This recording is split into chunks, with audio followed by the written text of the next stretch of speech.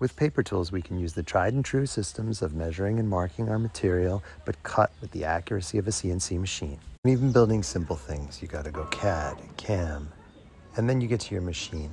What if we replaced all of that with a visual system? A system that can see marks on either paper or directly on your material, and can cut exactly along those marks according to how they're labeled. Here, let's make a birdhouse. It's simple. We make a few points that I want to cut a slot. By measuring and marking my material, the visual system recognizes marks, labels, and code. And the system can see the material oriented in any way.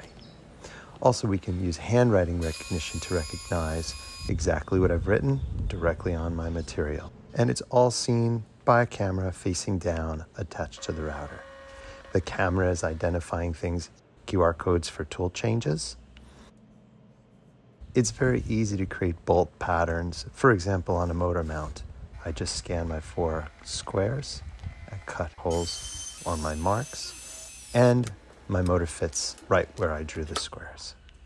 I can use any material, wood or metal. Even glossy materials are visible to the camera if I use a dark pen, and then I can drill holes exactly where I place the material. It doesn't have to just be a single hole. I could do patterns just like we would pattern things in a CAD sketch. And it's very accurate, so I can drill a mark directly in the center of the square. With paper tools, sort of like a set of wrenches you might have, this is a set of different holes I could create. I line it up on a piece of tracing paper that's printed with my bore diameters, and I get a circle that's cut exactly where the paper was lined up. I don't have to print it, I could draw by hand.